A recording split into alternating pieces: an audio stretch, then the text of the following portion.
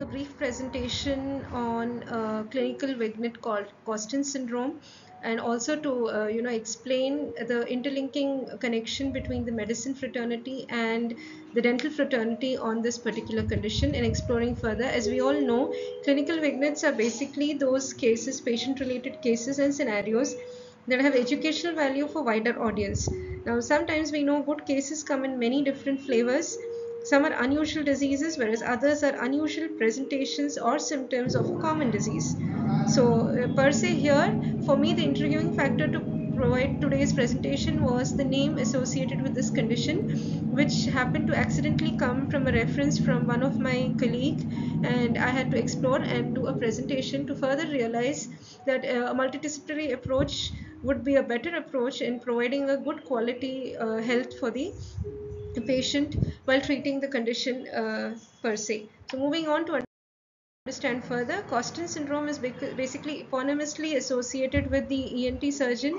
James Costen. Way back in 1934, he had mentioned a condition which was similar to, or which would attributary to, the temporomandibular joint, wherein neuralgia of mandibular joint would lead to auriculotemporal nerve irritation as well as cauda tympani, which in further leads to the deafness or difficulty in hearing as well as tinnitus.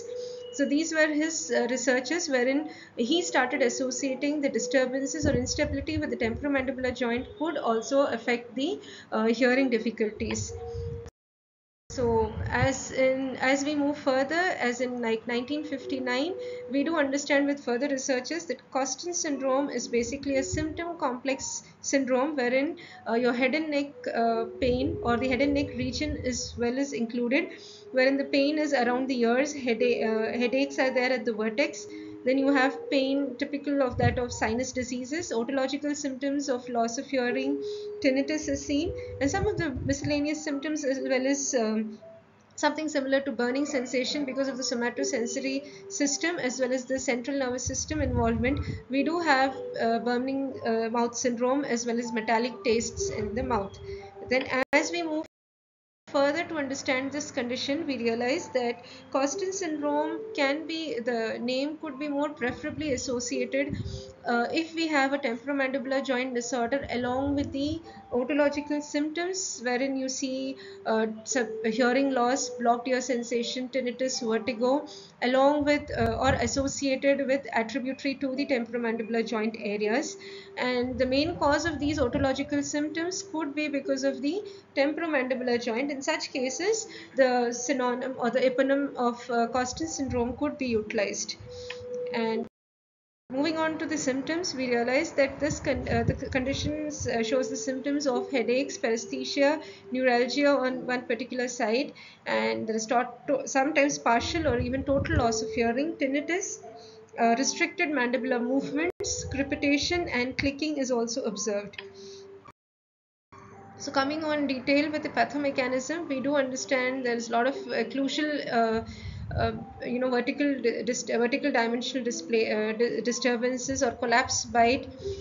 because of the missing teeth or because of the anatomical defects, congenital defects of the growth of the ramus of the mandible, attributing to the TMJ stability, which could lead to further tensions in the muscles around the face and neck, causing the forward posture or the cervical kyphosis, and leading further down, we can see the hyoid bone instability can also be attributed to the same, thereby leading to the impingement of the cranial nerves associated. And also this side, if we come across, we would see the calcification of the styloid ligament.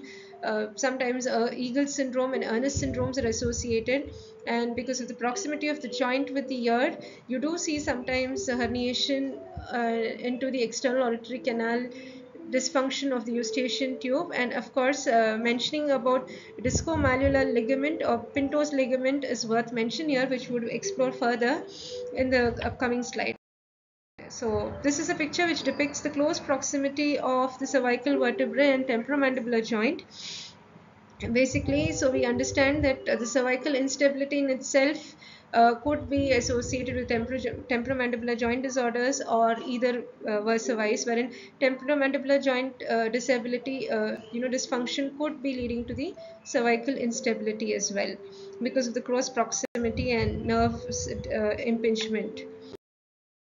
So we do, because of as we see the picture depicting the digital motion X-ray, we do understand that the because of the hypermobility, we do have symptoms, and we further understand why it is the disturbances in temporomandibular joint are so closely related to the tinnitus, vertigo, and dizziness.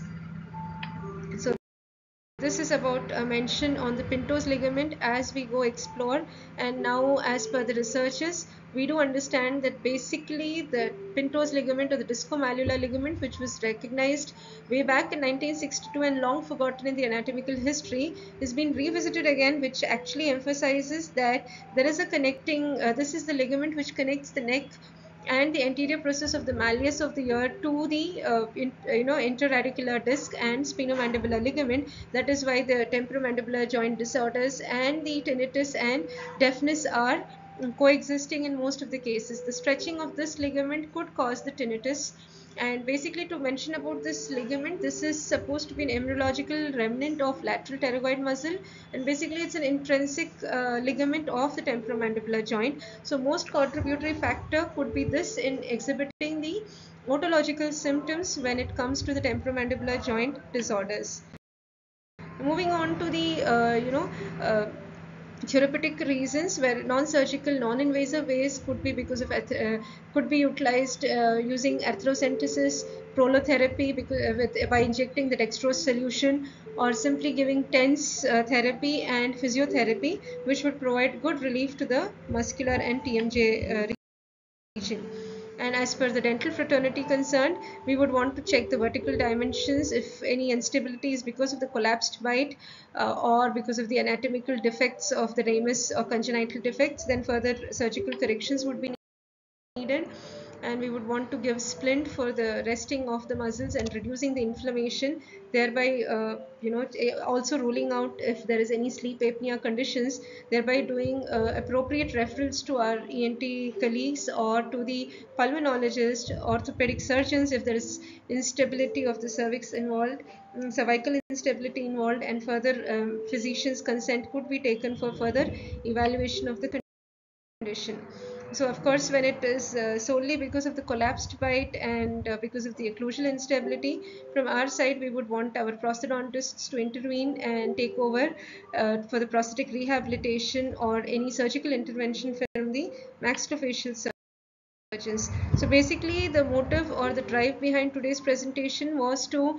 join the dots between the multidisciplinary approach for the holistic well-being, or the improving the quality of life of a patient, with temporomandibular joint conditions being so enigmatic, and